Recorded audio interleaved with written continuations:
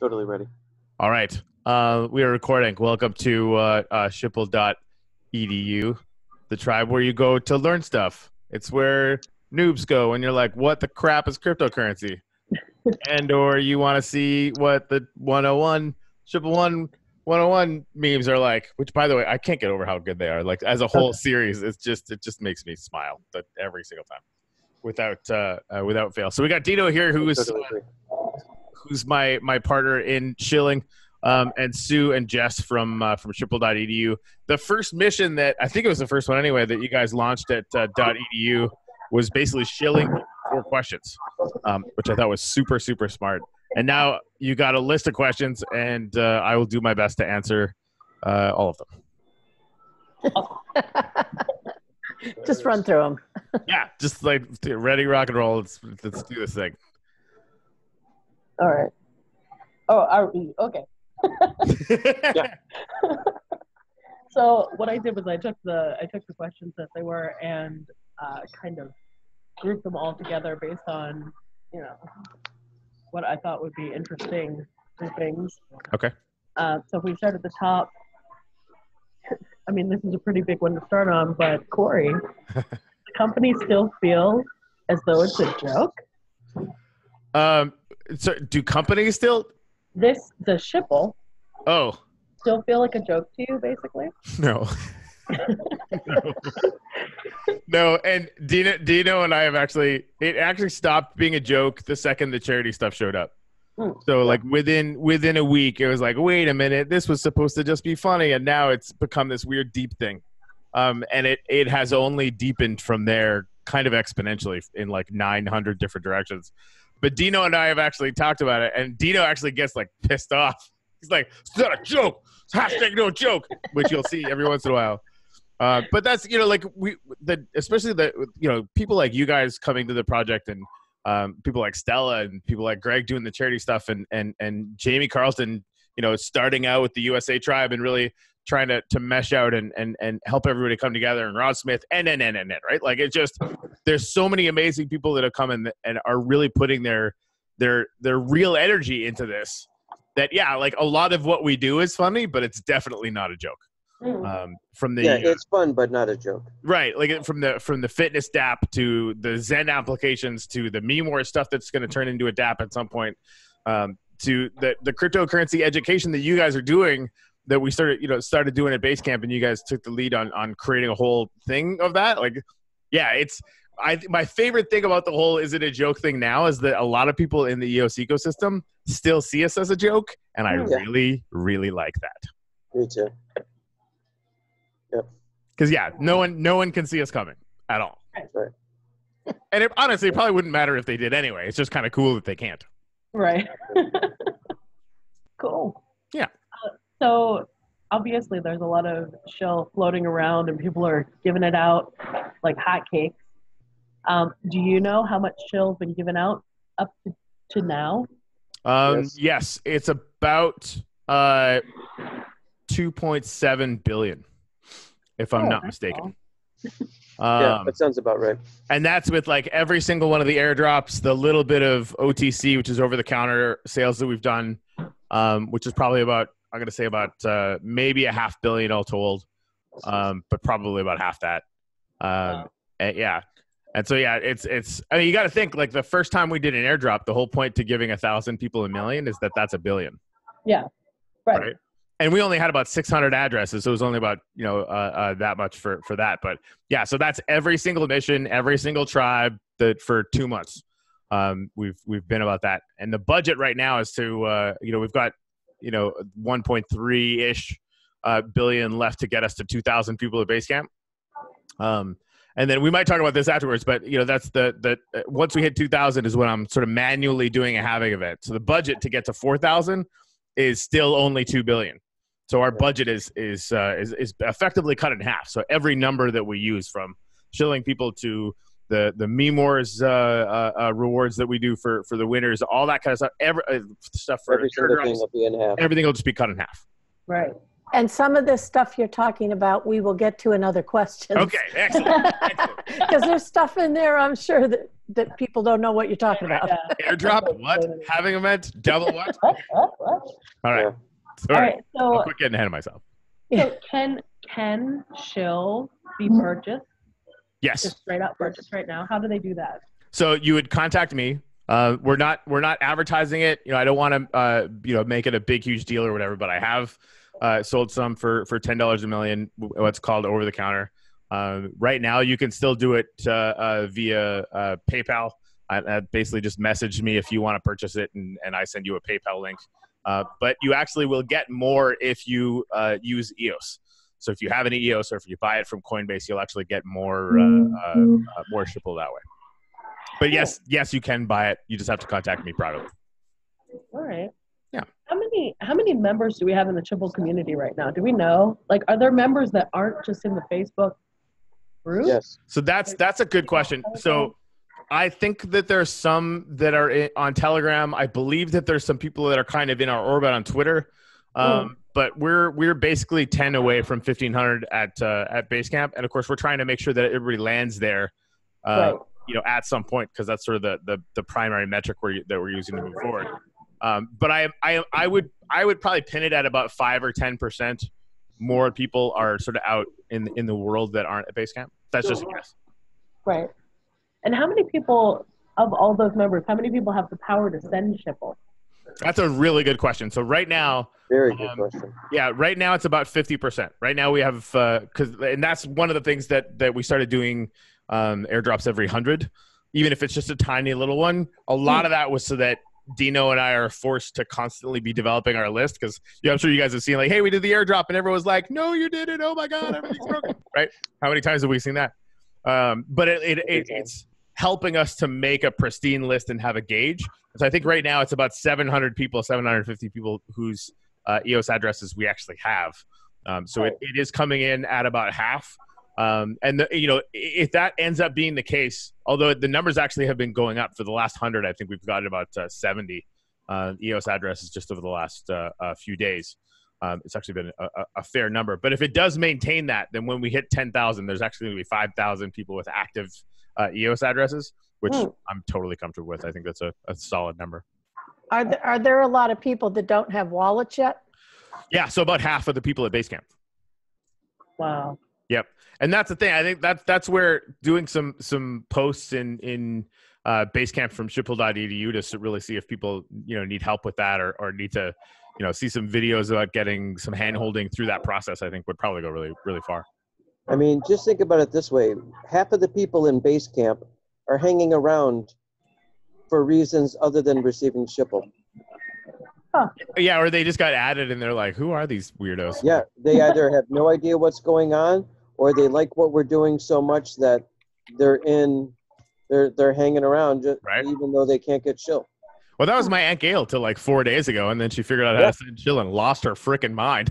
It was great. So if you haven't sent it, there is literally some weird dopamine rush for sending this magic internet money.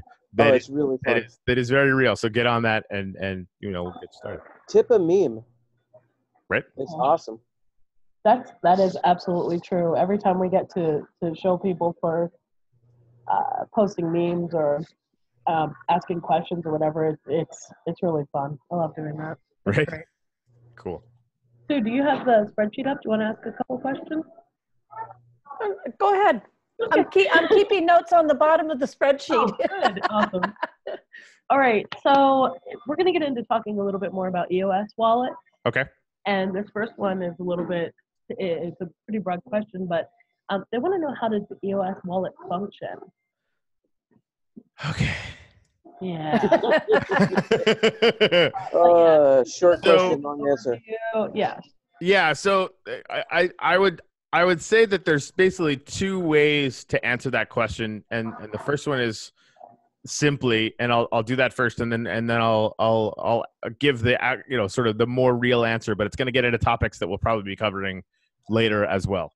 So the simple thing is that like Bitcoin or Doge or a lot of other blockchain type cryptocurrencies, right? EOS and everything that is built on top of EOS, of which Shipple is one, right? Or POS or Karma or the Everipedia IQ token, all of the things that we deal with in the EOS wallet are actually built on top of EOS itself as a blockchain, right?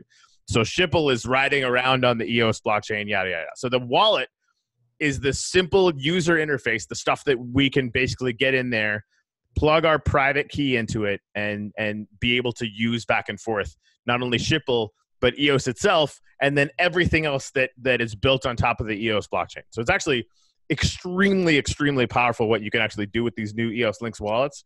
And there's lots of different kinds, right? But the specific EOS Lynx one that we have, I picked it because it was the easiest one that was really, at its face value, my Ant Gale can use to send SHILed back and forth in a very simple and understandable way. But when you hit the explore button, that's when your brain starts to explode, because you can start to see that every single DApp, decentralized application that's connected to EOS, most of them you can actually access right through that wallet.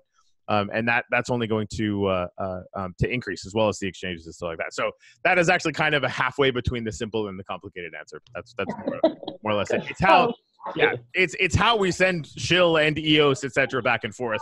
But it's also how we will access the larger ecosystem of applications that are built on the EOS blockchain, which is going to be the biggest deal for us over time. Yeah, that's really exciting. I've heard a little bit of you guys talking about that, and I'm a complete noob when it comes to crypto, and that it's really cool and exciting to hear about. I mean, the biggest thing for me is like there's something called a decentralized exchange, right? Which is more than likely the first kind of exchange that we will list on. And that basically means that you never have to send your money anywhere. Like for the entire time I was trading in cryptocurrency, you'd have to send it to Coinbase. And Coinbase literally had your money while it was being traded. Or you would send it to Binance, and Binance had all of your money while you were trading it back and forth. So there was a lot of concern about people hacking into exchanges, and a lot of people lost a lot of money from smaller exchanges. It was a big deal. But with these decentralized exchanges, you have your wallet. You plug your wallet into the exchange is plugged into everybody else's wallets in a very distributed way, right? And you just make trades based on what's available. It's a lot like peer-to-peer file sharing that way. But we didn't have anything like that. Just in 2017, when I first started getting into this, the idea that we would have a wallet where I could make a token, it would automatically be on the wallet, and you could also, without too much trouble, get it on an exchange and actually have it be this real fungible thing was a freaking pipe dream. It was not even remotely possible. And then add in all the other things that we're probably going to be able to do with this stuff. And yeah, that's what like legitimately keeps me up at night, trying to figure out how to get all that stuff running. Right. Oh, that's really cool. Jackie Glinky asked, why do we use RAM to send someone Shipple who doesn't have it already? Right. So imagine a blockchain where you could basically send 100,000 transactions every few seconds to whoever you wanted, and then not have any associated cost with increasing the size of that database, right? So the reason why EOS is so fast is because they've got 21 block producers, basically 21 supercomputers running it all in tandem at the same time, right? So by putting that little RAM cost on adding new SHIL holders or EOS holders or whatever, basically adding a new line in the ledger is to avoid spam. That's really all it is, right? It's to avoid a company coming in and saying, hey, I want to add 5 billion EOS addresses and send everybody SHIL immediately, right? And there, if there was no cost to that, you could do that every minute until the whole thing fell apart. Right. Yeah. So the RAM cost is basically, and they do try and this is the interesting thing about RAM cost, as you send to people that don't have Shipple, or if you're sending EOS or whatever, but as you're sending a token to someone who doesn't have that token yet, right? It's going to cost you a little bit of RAM. When they send it to somebody that also doesn't have it yet, you actually get your RAM back, right? Oh. So it actually ends up being a little bit recursive, so that it's just that leading edge of adding new people to the network, or adding new pieces in the ledger that has that cost associated with it.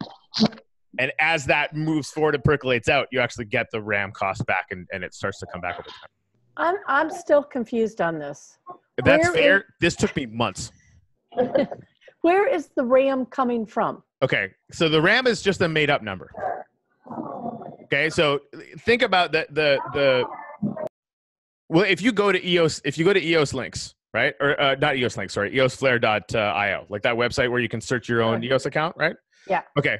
So it's got, I think we're at about 1,200, 1,300 people holding Shipple right now, right? Yeah. Every time that there's a new number gets added to that, the entire EOS network gets that tiny little bit bigger. So RAM is just the associated cost of adding that line in the larger database. It's not a computer function. It's just like, this is something that the sort of world computer that is EOS needs to hold in its memory in a way that is instantaneously accessible, which is why they use the word RAM, because that's what your computer is. But it's not a direct thing. It's just an analogy, right?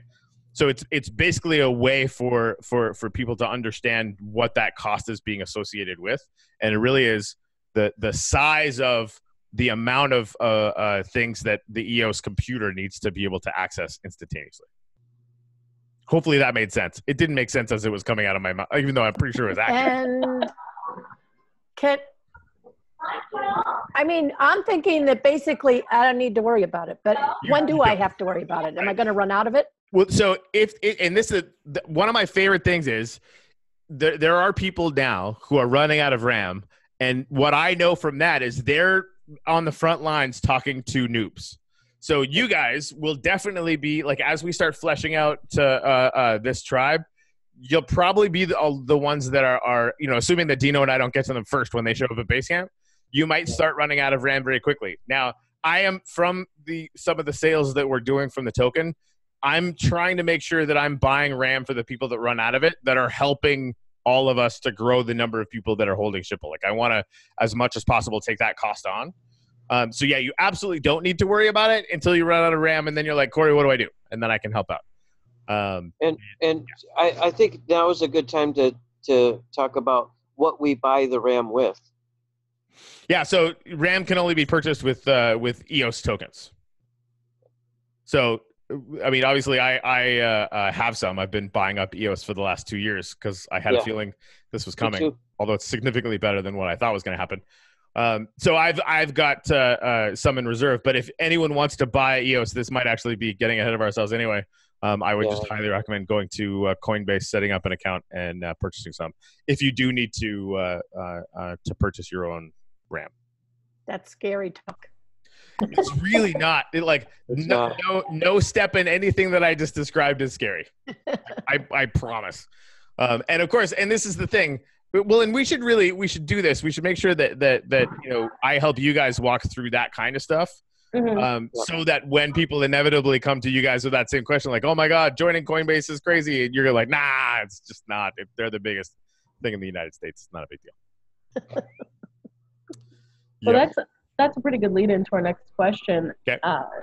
Stu actually asked this question. What's the difference between the EOS Lynx wallet, something like Binance, and Coinbase? I love this question. And I got into a little bit with the decentralized exchanges. With those wallets, you'll hear a lot of, and I'm sure we'll talk about the private key, right? So your private key, like when you first make an account, it generates a private key for you. Obviously, you want to make sure that is backed up somewhere super safe, whether in an encrypted email to yourself or into something like LastPass, whatever it is. You can even write it out if you want to. I just would never do that because I would freaking lose it. It's just, I got to make everything digital. But that private key can be plugged into any EOS wallet, and it's all of your money. It's your entire account, right? So the way that's different from a Coinbase or a Binance is that when you send money to an account in Binance, they have all of your money. You have to ask for it back, right? So the private key for that money is theirs. And what you'll hear, that's exactly right. That's exactly right. Where this is literally like the EOS Lynx wallet is like having perfect total control of your money in real time. It's like in every sense of the word yours, right? As long as you have that private key, your phone could die in a fire and you could just go plug that private key into anything else and it's still all there, right?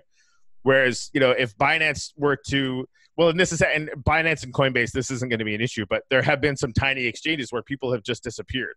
They just pull what are called exit scams, and, $10, $15 million worth of cryptocurrency is just kind of lost to the ether. Interestingly enough, that's not possible in EOS. Because what happens in EOS is you have those 21 block producers, and they can actually decide to go in, if they litigate it as being appropriate, they can go in and actually fix the blockchain if really, really nefarious actors try and do anything super bad. Which of course some people see as kind of governmental control or whatever, but my primary concern has always just been about the end user, like you guys, frankly. So it's sort of a best of both worlds kind of scenario. I'm sorry, I kind of took that down a little bit of a regression. Okay. Yeah. So can your private key be used in multiple wallets at the same time? 100%. Yes. Most of my active wallets I have in Scatter. You can go to get-scatter.com. Do not go to any other website to get that. It's they actually, and I think it's actually down now, but about 6 months ago, they actually had a copycat website where they were giving versions of Scatter away that would just take your private key. Yeah. Oh. So get-scatter.com, and they're really, really good. Their wallet keeps getting better. I use it all the time. And there's actually a desktop wallet for EOS Links that's coming out. Fred Kruger, who's the CEO, I've been talking to him about the desktop wallet, and it's going to be very, very good. It's already good now, but it's almost going to be like a mini browser for all of the applications that are going to be available on the EOS blockchain. And there's like a Meet.one wallet, which was the first sort of wallet like EOS Links that I tried, but it's actually Chinese and translates weirdly every once in a while, but it's pretty good. There's Token Pocket that's just coming out. So there's all sorts of different ones. You could plug your private key into all of them at the same time if you wanted to, and use them all. I do want to talk about, because I don't know if you guys have had. Is there any questions in there about cold wallets and hot wallets? Okay, so let's talk about that. This is a very important idea. Like, let's say, fuck, let's just say Shipple moves, just for fun. Shipple like Mars is, which is what we're gonna say. And you've got, suddenly you've got, real money that, so if somebody stole it, you'd be very upset, right? What I would recommend doing, and what all of us in the development team are going to be doing, is we're gonna have what's called a hot wallet and a cold wallet. A cold wallet, you can actually create it offline, so it's never actually on the internet. You just get that string of digits that is your private key and your EOS account name, right? And you can send it basically the large amounts of money to it, and that actual string is never on the internet, right? And you don't actually use it to transact with anyone at all, except for the wallet that you create that is known as your hot wallet, right? So that's the wallet where you're going to use it for Dmail, and you're going to use it for all the apps that we create. It's kind of your identity, your hot wallet, where you would use that to shill people or to tip people or whatever. It's your active wallet, right? So you've got one that's holding all of your money, that's kind of your own private bank, that you're not giving the EOS account name for it out to anyone. You're not anything like that, right? It's literally just having it in cold storage, just a little bit more secure. Assuming that it's possible that you might get hacked in the future. But then your hot wallet will just be like the wallet that you have in your pocket, right? If you lost that, you lose $100, big freaking deal, no big deal. You can just make a new one and you're good to go. So that's something that I think we'll probably talk about more as the year or two kind of goes, having that idea of having a hot wallet and a cold wallet. For now, I mean, nobody really has any real money in those anyway, so they're all just kind of hot wallets. Right. No, that's really cool. I'm excited to hear more about that. It seems like, with people running around with tens of 20s of millions of shill, right? It might be something that they need. Well, and I'm also going to be running, because I'm doing some research on it right now, but there's something called multi-sig that you can do with EOS wallets, where it's multi-signature. So I can actually have active keys and owner keys on the large sort of industrial accounts that we're using for the sort of machine that is Shipple. And so it's going to actually require multiple signatures on each. So instead of having a hot wallet and a cold wallet, I could actually have 3 separate accounts, hold them all in different places, and all of those private keys would be required to vote on any action that happens on any of those accounts. So there's like the normal security that you guys would use, and I'm actually starting to learn about levels of security that are like just stupid good. That's cool. Yeah. You kind of touched on this earlier, but Cesar Peters wanted to know, are there any plans to make SHILed trade on the exchanges? Yeah. So the rule of thumb that we've been going on, and I reserve the right to change this at any time, but I really don't think that I will, is we want to get Basecamp to 10,000 people. Before that, like once we're at about 8,000, I've actually narrowed down the first couple of exchanges that I would like to get Shipple on. And I'm actually talking to the people that run those already. And it shouldn't be too much of a challenge to accomplish that, which it still boggles my mind that that's even possible. But just because it has never been this way before, like it's become very democratic. So the general idea is I will not list until after Basecamp hits 10,000, and then we'll start to seriously consider it. But that's sort of the demarcation line that we have for that. But yeah, eventually it's going to be on an exchange. I've heard you use the word DEX. Is that an exchange? Yes, it's a decentralized exchange. Okay. Yep. Also, fantastic question. Are there a bunch of them? Yeah. So go to your EOS Links wallet and hit Explore. And then anything with like EX at the end of it, look at it. I think there's 5 or 6 EXs attached to the EOS Links wallet. Yeah. So we've actually, not only is it possible for us to get it on a decentralized exchange, which is mental, but we have 6 to choose from right now, which is insane. So this is off the spreadsheet, but I'd heard you talk about the white papers. Yeah. So and is that something that needs to be done before you can list? Yes-ish. Okay. So a white paper is just like a very technical description of what your project is, right? And so people have been asking me to make a white paper for Shipple, and like right now, the principles that are designing what we're doing would fit on one page, right? We made a token; it's all about community, and we're going to try and do as many cool things with it as possible. White paper over, right? But then people want to you're supposed to add in like, what's the technology you're using? EOS, like that's it, right? Like so. The ordinary ways that people make really flowery, hyper technical white papers to approach, what are known as whales, like really, really high end investors. I don't want any of them. Stella's worked on a couple projects that have gone south, frankly, because of being in that situation where people are investing hundreds of thousands of dollars and then they're trying to control where it goes. Here's the thing. We don't know where this is going, and I don't want to know, right? Like, I don't want to pre-design some lie, frankly, about what Shipple is going to be when all we have right now are really, really good ideas. And by the time it launches on a DEX, we could have 100 better ideas. And I don't know, right? So Kurt, who created Morty's and Dmail, just tweeted out 2 days ago. He said, you know what? I'm over white papers. My product is my white paper. And I think that's probably the way we're going to go. Now, that said, secretly, we've had a cryptocurrency writer working on a satire version of a white paper that will be 100% bullshit. I have mixed feelings about releasing it now because when we first came out with this idea, Shipple was still 100% a joke, and now it sort of really sucks at being 100% a joke. So yeah, we're playing around with different ideas, but yeah, long story short, I mean, you guys don't care about a white paper, and so honestly, I don't. That's kind of where it's at, right? The people that are part of the community, some of them ask it, and you'll notice that there are people that have been in cryptocurrency for a while, and they want to dig into like the nuts and bolts of exactly who the team is and exactly what we're going to do. And here's the thing, like the team's changing, and I don't know. So, Yeah, cool. Yeah. So, again, you touched on this earlier, but if you could just expound on a little bit. Sure. Is there a plan to decrease the circulating number of shell? And why?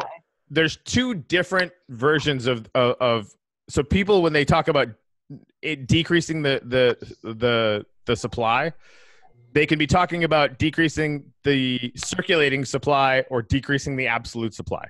So I'll describe both of those things. So like the absolute supply of Shipple is 105 billion, right? So it's 5 billion that's locked up in my Mother EOS sort of business account. And then 100 billion just copying Ripple that we're going to do all sorts of cool things with, and we can describe that later if you want. So we are, it's possible that there is going to be some capacity to burn the maximum supply at basically copying the very slow rate that Ripple uses. A lot of people in the cryptocurrency space, they accrue a lot of value to those burning events because it means that there's less around and there's more people. So facto, the value must be going up, right? I'm not super bought into that being a real mechanism, but it's out there, and that may happen in the future in a very organized and pre-discussed way. Like if I do it, I'm going to let everyone know that it's going to happen before it happens. Right. The primary way of decreasing circulating supply that we're going to use is through incentivized staking. So, the staking beta test that we did, was quite frankly far too generous. Everybody who got in on that lucked the hell out, and it's never going to be that way again. But it will get honored. We have about 700 million staked, and it took about 48 hours to get to that point.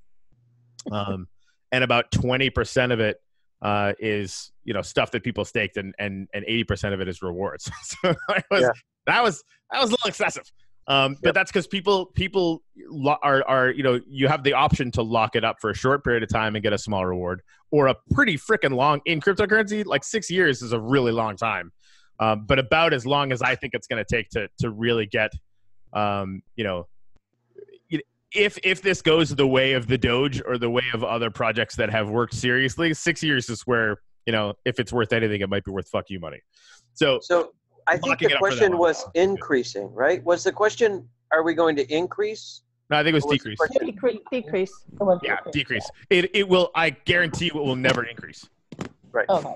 Yeah, that's definitely so. And that staking, we're gonna have staking a mechanism, not a manual thing, but an actual application that will be an actual contract that you'll be able to see on the blockchain that will allow people to stake their Shipple right up until the point where we hit the DEX, and probably after that, depending on what the budget is.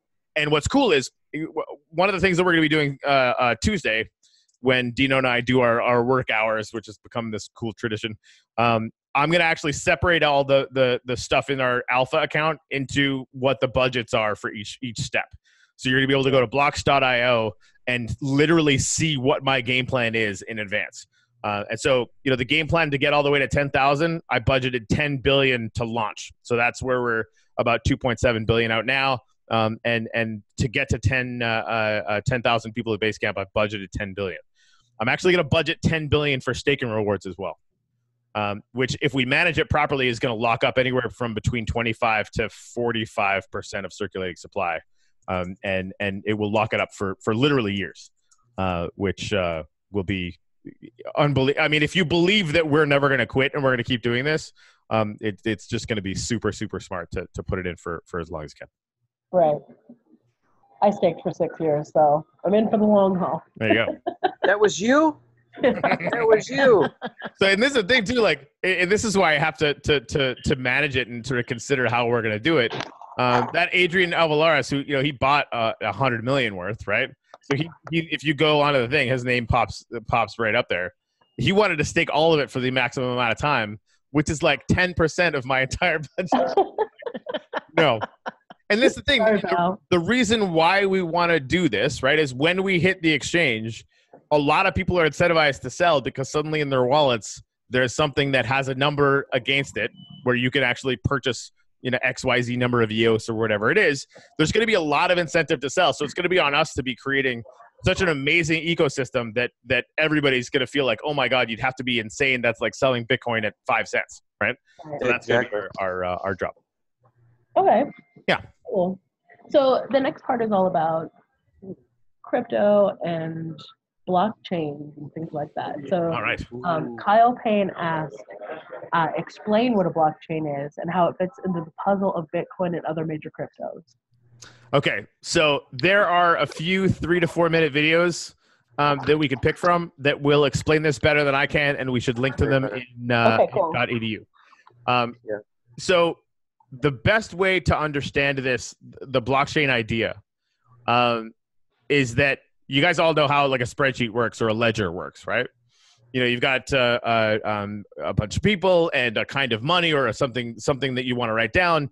And when you, like, using a bank as an analogy, if I were to send some money to Sue, right, the ledger that's at my bank notices that my number went down in my number account, right? And Sue's number in her number account at the other bank is going to go up, right? So that's just some data that's being exchanged. The way a blockchain works is instead of having one bank's computer and another bank's computer, it has between dozens and, in Bitcoin's case, like tens of thousands of computers all running the same application at the same time. And so it confirms over the entire network of all of those computers put together all of those transactions. And the way it does that by creating a chain of blocks of transactions. So in Bitcoin's case, which is one of the simplest ones, as you do Bitcoin transactions, it's writing them onto what's called the ledger, right? And you'll notice in a Bitcoin wallet, it's asking for confirmation. So the transaction isn't finished until you have, say, 6 confirmed transactions, which are 6 computers on the network that have said, yes, this happened, right? And every 10 minutes, it takes that entire list of transactions and closes it off so that it could never be altered and attaches it to a chain of all of the other blocks. So every 10 minutes, a list of transactions gets attached to the blockchain. And then all of the computers in the network over time all have to agree on the numbers. So that's why, like, literally the NSA tried to figure out how to hack Bitcoin, and it said they could hack one block every 10,000 years. Oh my gosh. Right. Like, because you're hacking every computer that's on the network, right? So a little bit of a different way to think about it. EOS, instead of using just the really energy and computer intense stuff of the decentralized network that Bitcoin is using, like they're using the electricity of Sweden right now to secure the Bitcoin network. It's pretty mental. These guys decided to do something called delegated proof of stake. So basically what that means is we get to vote on the 21 companies that are running the computers that are running the network. So instead of tens of thousands, it's just 21. And they're very secure. And if we don't like them, we can vote them out, right? So every single EOS that you own acts as a little voter, and we can vote back and forth to see who we want to have actively running the network. So it's sort of this really people-heavy, democracy-heavy version of what Bitcoin solved with pure math and computing power. When people vote on those things, does the number of coins that you hold or tokens that you hold have an effect on how are the votes weighted? Yes, they're yeah, and I haven't dug into this in the last little while, and I think they've made some changes recently, but yeah, I think it's one EOS, one vote at this point. All right. Yeah. And the latest controversy, is that it? I'm just kidding. Is some of the block producers started paying people to get their vote. And so a lot of the people in the community came down on either side. I'm quite frankly entirely okay with the idea of a block producer paying me to get my vote. If you want to be altruistic about it, you can just go and do it. But yeah, so it's very, very democracy heavy and sometimes very messy because of it. Because I don't know if you've seen democracy, but it's a mess. But it produces really interesting results. It's the reason having this setup is the reason why EOS is literally like hundreds of times faster than Ethereum. And probably 1,000 times faster than Bitcoin. So, yeah. Here's another excellent Sue question. Can you explain to those of us who are really new what dips are? And yeah, and why you should buy them? Yeah, and then following on from that, Mike Rivera asked, how do you or everyone feel about buying? Okay, so buying the dip is all about every time Bitcoin goes down or any cryptocurrency, you want to buy the dip. Now, for anyone that is trading or investing, you have to go do your own research and you have to be super smart about this because there are people that would go out and, like on Pixios, for example, that is effectively a Silicon Valley startup, right? With a tiny market cap and really, really low liquidity, which means there's low, ability to sell large amounts back and forth. I know one guy that put his life saving as a server of $12,000 into it. One person who invested $100,000 sold everything, and they dropped the price by 95%. Now, do you buy that dip? I mean, not with your fucking life savings, right? So this is the thing. Like the investing in this era, in this type of stuff, can and will, if you do it properly, net you the same kind of gains as if you were first round investing in Twitter. But everybody who invested in Twitter was also invested in 50 other startups, and 49 of them failed, right? So when people say buying the dip, you know, it's excruciatingly important that you learn how to invest before you even think about trying to answer that question, right? Now, that's the cautionary part of this tale. Let's talk Bitcoin. Every single time Bitcoin goes down by 85%, if you bought it, you'd be rich 7 years later. That's just a fact, right? So now you have to make the guess. If it drops, like it just recently dropped 85% last year, right? So, you know, is the market that much different now that you wouldn't want to buy that massive dip? Now, there's still people today that are terrified of cryptocurrency because they bought at the top and lost all their money or whatever, and they're whining and complaining about it. And all I've been telling them is, you know, it dropped from $1,000 down to $100. Would you have bought it at 100? Of course you would. It went from 2,000 down to 200. Would you have bought it? Of course you would. Now, I should have and didn't, and which is why I'm still freaking out about it to this day. Because I lost $1 million by not pulling the trigger on that trade. Like literally $1 million, which still hurts my feelings. So when people talk about buying the dip, and of course, you know, I created Haystack 10, which is an index fund that is like Bitcoin, but better. It just is the top 10. What I would say about that is that if you think that cryptocurrency is increasing, and by that is, are there more people using wallets all the time? If that answer is yes, then you always want to buy the dip. Even if it's like really, really deep, and more so if it's really, really deep, right? But that's on like the full ecosystem, like doing an index fund that's going to adapt to what's in that top 10, or doing Bitcoin that for the foreseeable future is going to be the reserve currency of the space. You know, I think that traditionally has been something that would make you money. I think somebody told me like Bitcoin right now would have been profitable to purchase on all but 60 days of its entire existence.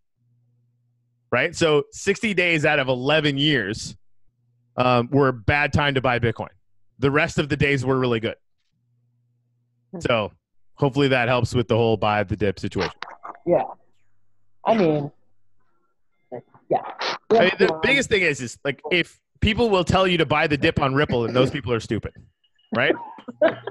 That's just, you know, because they don't know. And this is the thing, like people will still make money on Ripple over the next couple of years, but as many people will lose it because it never increases in value over a 2 or 3 year period of time.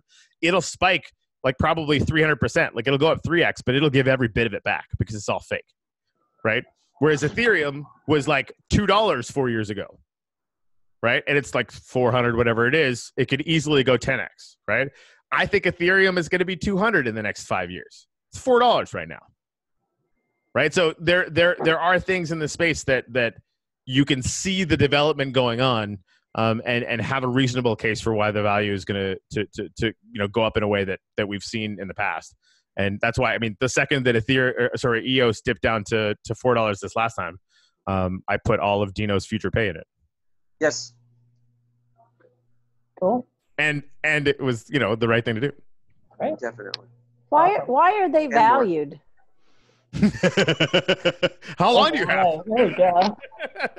So Well, this is I that's the I mean, as usual, Sue, you asked the one question that is the underpinning of the entire existence of the Shipple experiment. Yes. Why does anyone value any of this at all? I know, and you know, it's like coming in on this. I get the value of Shipple because it's fun and it's a community, and we're doing fun stuff with it. Right. We're sitting at the cool table. But why is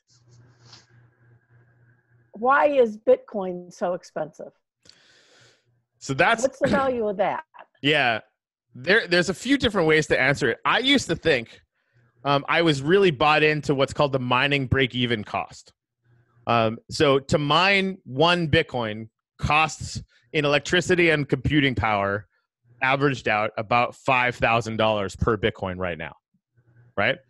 Okay. And because the more computers that you're plugging into the network, the difficulty that it is, like basically the more computers that plug into the network, the more you need, right? So it's got this interesting way of keeping up with the amount of computing power that's getting plugged into it, because anyone can. You could plug a supercomputer into it tomorrow, and that'll have an effect on the difficulty within 2 or 3 10-minute blocks. So the cost of it keeps going up. Now, now here comes my stupid question again. No, denied. To mine that Bitcoin, that's creating a block on the blockchain, right? Sorry, could you repeat that? The mining of the Bitcoin, yes, and that big cost, that's just the creation of the block on the blockchain. So that's the running of the network. The reason why it takes so much computing power is that every computer that's attached to the network is trying to guess a very large number. So that's actually how they encrypt it. So all this computing power is literally trying to guess a number with, like, I don't know, 1,000 digits or some ridiculous thing. And it's literally guessing millions of numbers a second. So if you hear the term hash rate, that's what that means. It's literally guessing millions of numbers a second. And I've been to a huge mining operation. There's specially designed computers that are only running the Bitcoin algorithm, guessing number after number after number after number. And why are we doing that? So basically, that was the initial way that you could make a currency that no government could ever attack, and that no one could ever own. Although that's kind of arguable. We don't have to get into that. But it's essentially this thing that exists as pure math on the internet that adapts automatically to any new situation, and is deflationary in the sense that it's got halving events. We can get into that later. But it's the only currency that's ever existed as a pure construct outside of human help. So that's why it requires all of that. That number is always changing. So and the computers are always trying to catch it. That's exactly every 10 minutes it's new. So every 10 minutes. So and we might as well get into having to do. So every 10 minutes you get something called a block reward, right? When Bitcoin first started, it was 50 Bitcoin every 10 minutes. And about 4 years later, it goes through what's called a halving event. So now every 10 minutes, it's 25 Bitcoin. And you can actually track. I'll show you guys. I'll send you guys the graph on this. You can track the value of Bitcoin after each one of the halving events, and it's always real good because you're reducing the amount of supply that's coming online while the number of wallets are constantly going up, right? So every 4 years that happens. Right now it's 12.5. It's going to go down to 6.25. But that's every 10 minutes. It's all the computers are trying to guess the number. The one computer that guesses the number gets all of the Bitcoin for that 10-minute block. Oh. So it could be anybody. Yep. Now, unfortunately, and this is true, you used to be able to mine Bitcoin with a laptop, and you still could, but it would take you about 1 million years to mine one Bitcoin, statistically speaking, with a laptop. Because the rooms full of computers they have mining it right now are mind-boggling. It's intense. It's really intense. Huge But to warehouse. go back to your point, though, as far as the value is concerned, like I don't get one. well, no, and this is for all the marbles. This question, right? Because like I used to think that Bitcoin had this inherent value because of the math and because of the way that it was orchestrated, and I honestly don't believe that anymore. Because the vast majority of people that are buying Bitcoin for $8,000 or $10,000 per Bitcoin have no idea what the inherent value is. So that's not why they're buying it. You know what I mean? Like they're buying it because there is enough capacity for trust that it will not be fucked with. I think that's a big part of it, right? And looking at the chart, there is an exceptionally reasonable assumption that the value of this asset will go up over time. And it works. It's a token that has wallets that are functional and securable and safe. And honestly, my supposition and part of the organizing principle of why Shipple is the way it is that it just works. And I'm asking the question, every single thing that gets traded on any decentralized exchange or DEX or any exchange for cryptocurrency is being traded on a pure market basis, which means that Sue decides that she wants it for whatever reason, whatever narrative or white paper you read or, meme you saw for Doge or whatever it is, right? You have all of your own reasons. I have all of my own reasons to sell it. And that's it. So it's just has an inherent financial value amongst all these people. So it's not even inherent. It's like a group consensus of what the value is. And honestly, that's actually true for everything that isn't the US dollar, basically. Right. And I think Wall Street works in exactly the same way. Wall Street people will tell you a narrative about, P&E ratios and all these other things. They're just telling a story. That's like saying, me coming out and saying that, hey, Shipple's worth $10 a million because it's Tuesday and fuck off. I could say what I want. You know what I mean? Like that. Those are the limits of the thing that we're testing. Can we all decide openly to just decide this thing has this value at this time, as opposed to people coming together randomly, which is sort of how it works right now. It's like, look at Corey's background on his video right now. Collectively, people can create value. It's so true. At least with Shipple. Right. And that's, I think, there were some questions that I wanted to test to see how they would work. I'll tell you right now, it's working 100 times faster, better, and more fun than I ever would have guessed. Because people actually want to engage in this process, and that's really fun. But yeah, Sue, keep thinking about that all the time, because that really that's the I think that if there's a box in the middle of the maze that is Shipple, inside that box is the answer to that question. Awesome. That actually leads us really well into the next section of questions, because it's all about Shipple now. All right. And this first one's kind of a big one. It's asking, why should people invest time and money with Shipple? Why? Whew. Yeah. Whew. Why? That's somebody who hasn't done it yet. Thank you for that, Sue. So, and this is the thing. I think the time is an easier answer, right? Why would you invest time? There, you do get that dopamine rush of being, part of the community, and the amount of creativity that it woke up in people just because of the way that it sort of organically decided to start taking shape. I mean, didn't see that coming, right? Like from meme wars to the gratitude function to people naturally wanting to learn and teach at the same time. That's you guys. And, all of that stuff, you couldn't have seen that coming. So the amount of not people, but amazing people who are putting time and energy and heart into this is mind-boggling, and it's super fun and gratifying. And I sort of think I get the impression that people are doing that because other people are doing it as well. I don't have a good answer for that, to be honest. Like, what the hell are all of you people doing here? But it's fun and it's interesting. And maybe part of it for me is I don't know where it's going to go, but I kind of have the sense of what's possible, I guess. So that might be part of it. And on the investor side, it's kind of the same answer, right? Like, there are cryptocurrencies that have gone to dozens of millions of market cap, like dozens of millions of US dollars of market cap, that had nothing on Shipple. Nothing. Like, in any way. Like, they were like garbage in, garbage out, pointless. And, people wanted to invest in it because, they thought it was going to be the next Bitcoin or whatever. And people lied about it and said things like that, which is obviously something that we're never going to do. Like, I want to caution anyone, and I talk to everybody who buys it and says, listen, like, you're going to find all sorts of people that are going to make you promises. I can't make you any of it. I have like a really, really interesting suspicion of where all this could go, but I don't know. And anyone that tells you that they do is lying. They don't know either, right? Because that's the thing. We could throw this thing on a DEX and everybody could decide to sell all at once right down to zero. We don't know. Now, do I think that's likely? No. And that's the game, right? Like, that's the whole point is to try and create that kind of value. But yeah. Oh, I didn't look at that poll the other day about how much would you sell your Shipple for? The one that won was $30. Oh. So $1 million for $30. Yep. So I'm about to do a Havoc event to where you're only going to be able to get it from me for 20, and already the consensus among you, the community, is 30, or you just wouldn't even consider it. That's an important level, right? Like, if we get to that point and that's still the feeling once we hit a decentralized exchange, then we're going to be set up very, very interestingly to do some interesting things right out of the gate on that. That's awesome.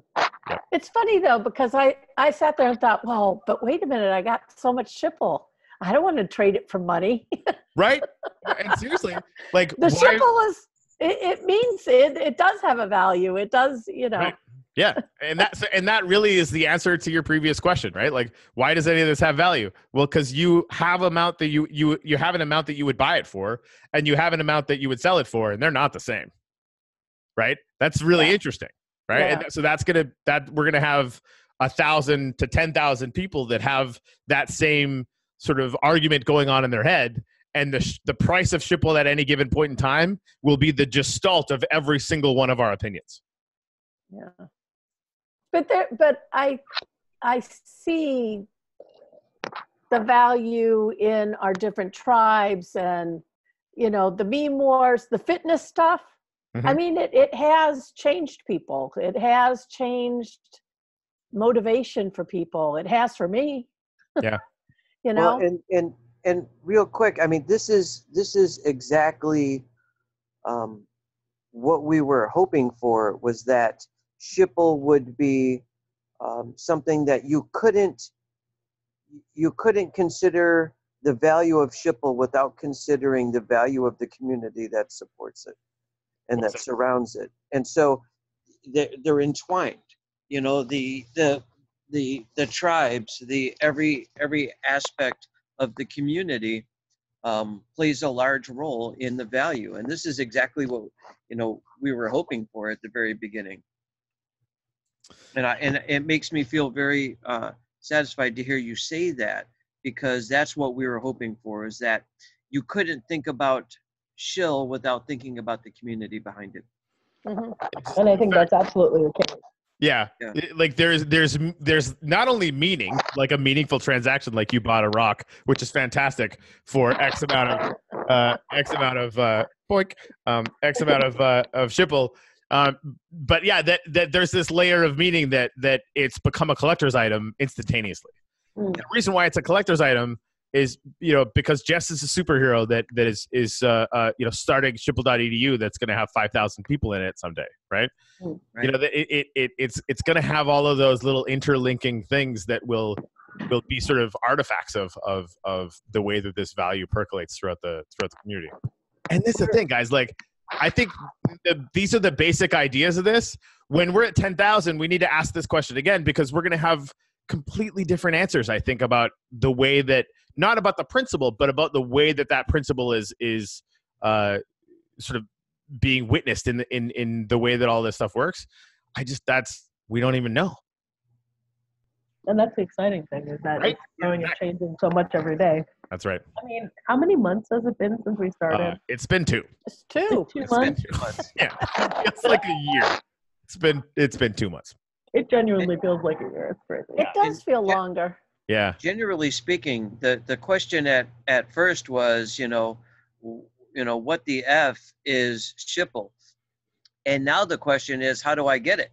Right. You know, what that's isn't it? more of the question. It's true. changed. And week by week, it's considerably changing and morphing. It feels like it's been a year. Yeah, that's awesome. 2 months, 4 days. So this next question, in the next few, actually talks about real world uses and real use cases of Shipple. Okay. So what is the market of Shipple? What industries Shipple could disrupt? Yeah. What industry could Shipple disrupt? I mean, Banks.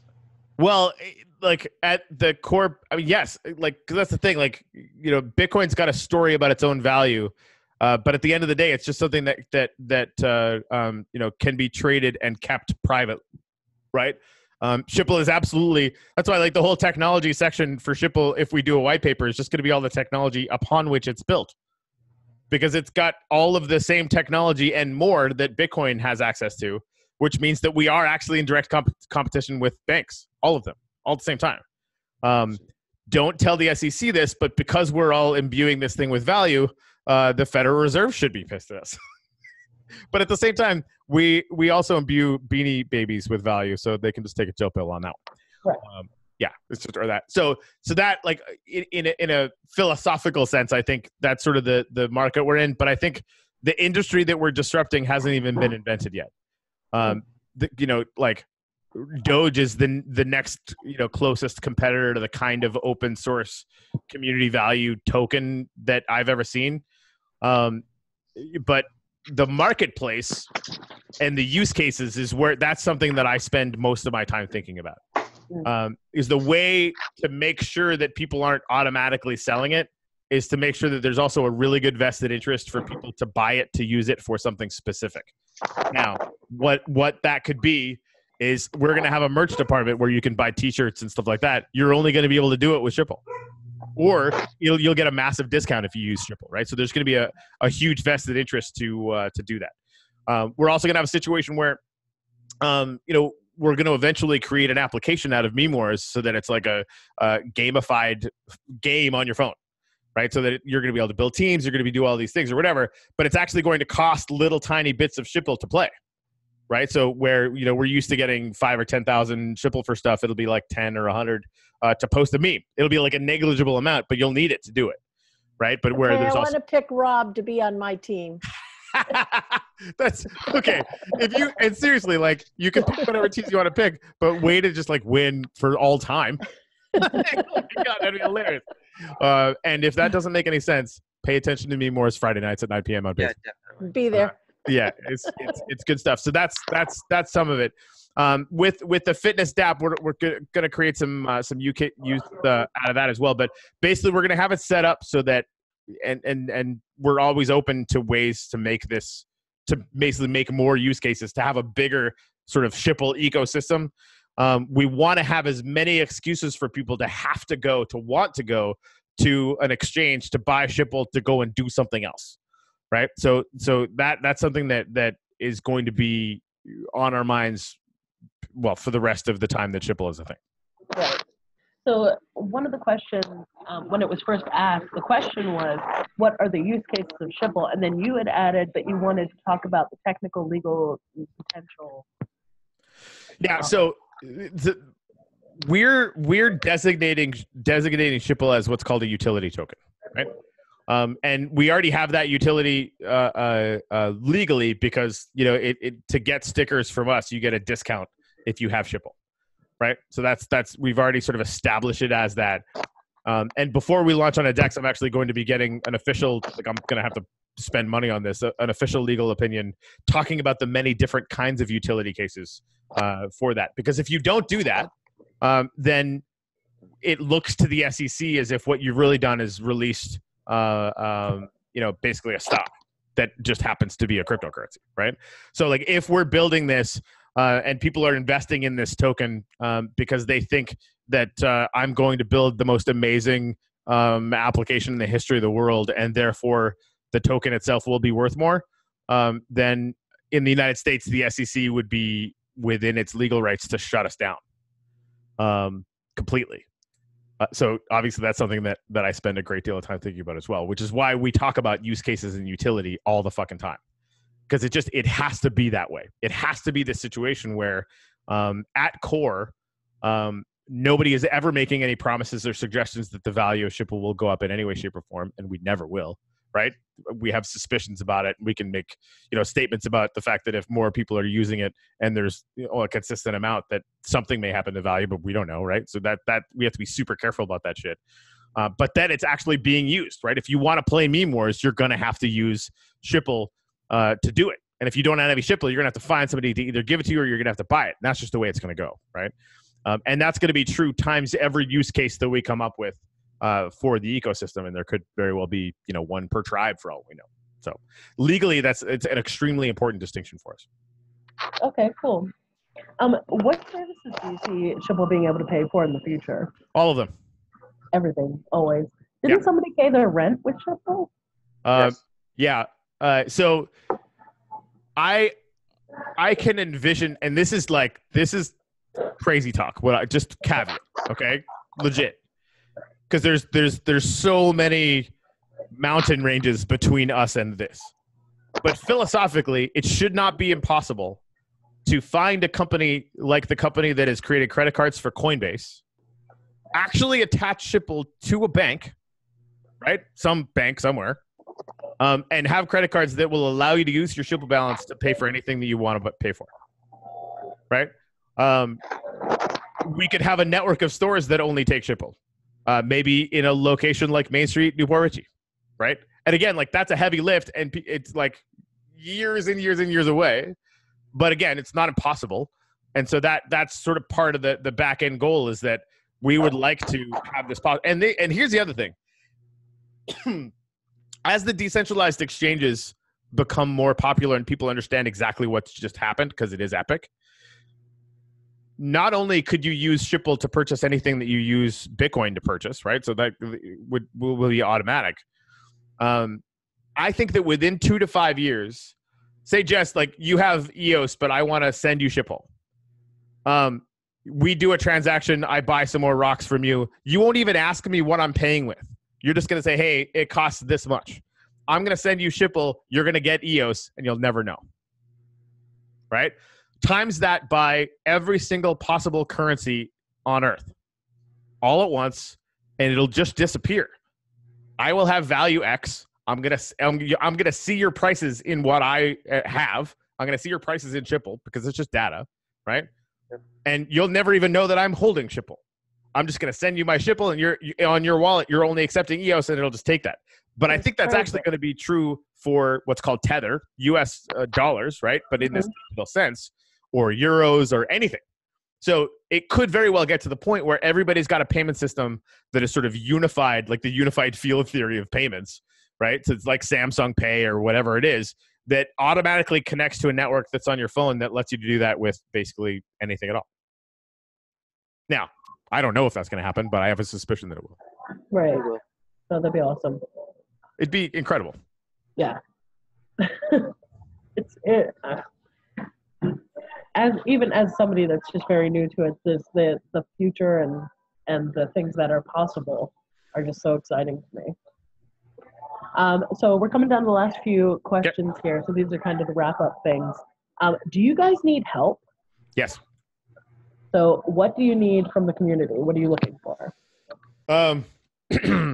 The interns have been extremely helpful.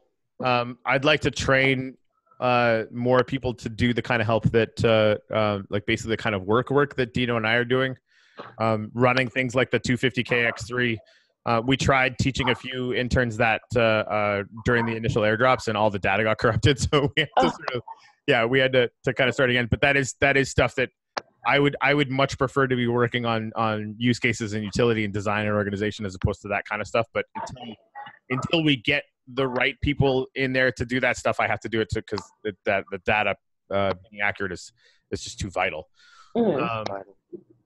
Anybody, and this would be less on Noobs, but anybody that can develop phone apps or websites or EOS applications.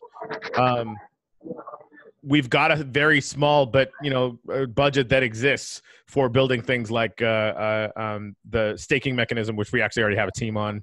But the dApps that we want to start building down the future, and I think Stella is putting a team together to help with that kind of thing. I guess the thing that I would like to leave with everybody, and obviously the helping with shilling people has been intense.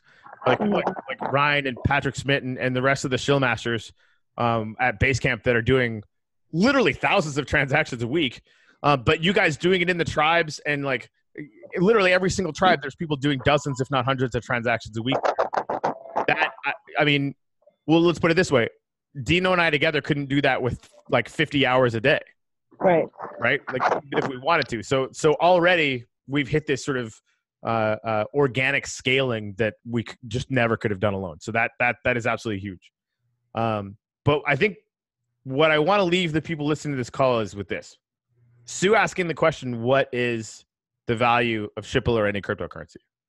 I want you thinking about that. Anytime that you can make a transaction that's good, and some people are like, send Shipple to 5 random people. Okay. It's not really. It makes us look cool to the rest of the ecosystem because they're like, what the hell is going on with this joke token? Like, nothing to see here. Go just move along. But meaningful transactions are something that I want people to be brainstorming on how to do, right? Having transactions where somebody says, hey, I got some rocks. You want to buy them? And instantaneously, I'm like, yes. And honestly, it was just like the coolest thing that I've ever bought with Shipple. I'm not even kidding right now. It's this rock. Happiness is Shipple. Fuck banks.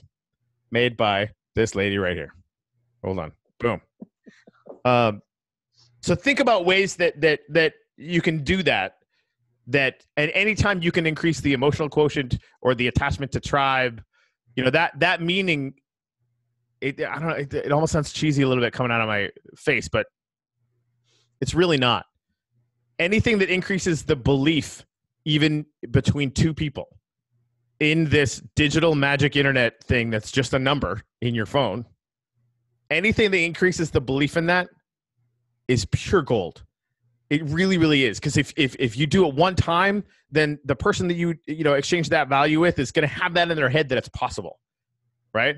And when there's 5,000 people that are suddenly thinking that some weird new thing is possible, crazy shit starts to happen. And it already is. You guys have seen it, right? Like so something weird is going on, right? It's fantastic. So that is what I would just plead people to meditate on and to consider and to experiment with. Like there's no, right or wrong way to do this. We're going to find ways that work. We're going to find ways that don't work. And the faster we find the ways that don't work, the faster we're going to find the ways that do. Can I add two things to that, in ways that people can help? One is kind of along the same lines as what Corey had said, to develop belief in this and to develop the value in it. And one of the main ways that I would like to see that is, start tipping people on memes that you really like. When you see a meme that makes you smile, I want you to think about the fact that your smile has value, and you should tip that creator of that meme. It's not why we're doing it. We're not we're not creating these memes to make some shill. I'm sure there's a few people that are, but Sue and Rob. But tip Uber. Would that make a meme that makes you smile? Your smile has value. And the other thing is that get people to join Basecamp that you really feel get it, or might. Right, or might get it. I think a lot of us that are in Basecamp can't articulate the overall experience of what we're doing. And that's okay. Sometimes you just let them experience it for themselves and get them there. But what we're doing, and this is just my personal belief, is that what we're doing is really special. And we all have people in our lives that we really feel that either deserve to experience what we're experiencing, or that you think that would really get it, that would be a great addition to what we're doing. Obviously, we want to grow, and that is a huge thing for us. That is, by far one of our most intense goals right now is to grow. And we have this mission where you can earn, a measly $25K for sending one message per day to somebody that that you care about, that you really think would be a good addition to Basecamp. And it's pretty much the same 5 people that do that mission every day. But I read every single one of those messages. And I'll tell you, not enough of us are making heartfelt messages to people that we care about to get them to think about this. Now, a lot of us have people in our lives that we think would dig it, and you tell them and they're like, no, I'm not into it. I'll tell you right now, that sounds like a cult, and no, thank you. But I just want to say, in my generation, I get that a lot from yes, from the older people. Although I did get a phone call today that said, your enthusiasm for this has me very curious as to what's going on. So, well, and that's exactly it. And one of the things that is cool is that, you say, hey, just go and check it out for yourself and see what's going on. Because I guarantee you, the first 3 memes that they read, and the very first 2 of them don't make any sense. Don't make any sense at all. They're going to be even more intrigued. That's yeah. I really do want to start a mission right where now Basecamp has a lot of like. Oh my God. I kind of don't know what to think about some of these memes, especially some of the ones coming out of Nigeria. I love Yep. love you guys. Well, dude, the one with the I love bike them is still right. The one with the bike is still on my mind, where it's all the kids Yeah. and the two tires. So And it's like, good. yeah, that I love that sums one. right. That sums Shipple up to me. Yep, that was from Shipple.edu. I think it was a Nigerian that made it, though, wasn't it? Yep. I think Yeah. so. Yeah. Yeah. Well, and Awesome. Stella put it, and she says this quite often, but it is a shared hallucination, right? Yeah. As far as what's going on here, that's a little weird to me. I mean, but I kind of get it. I mean, what aren't we doing? I mean, is anything that we're doing not weird? No. I mean, we're making significant change in the world, but I think that getting Basecamp to grow is one of the most direct and most of the important ways that you can help us out right now. Yep, I agree. New blood. And this is the thing, from a pragmatic point of view, the people that are coming in right now think that 250,000 shill is a normal amount to have. Everybody that has been here since the beginning is like, I'm a shillionaire. What? Here's the thing. You may be the only ones, right? That get that for free. And after 2,000, it's going to be people thinking, oh man, I got 100,000. That's awesome. And if I work really hard, someday I could be a shillionaire. Yeah. If you work real hard or steal Sue's memes. I mean, you know what I mean? Like that. So the new blood is hypercritical to allow us to start creating that sense at these new levels, to where, XYZ amount of shill is the norm, and what's really messed up is that's actually true for every tradable asset that has ever existed. Yes. Right? Like, I initially bought Tesla when it came on the market for 14, and then it actually dipped down to 7 that day, which is fun, right? Everyone thinks of Tesla now as like somewhere between 200 and 300, appropriately, right? And if you get it for 200, everyone thinks that's a deal. I got it for 7, right? So it works in reverse for us right now, because right now the time and effort that it takes is lower and will always increase. And the cost that it's going to take to get shill is always going to go up, at least for me, until we get on DEX, and then it's just not going to be in my control anymore.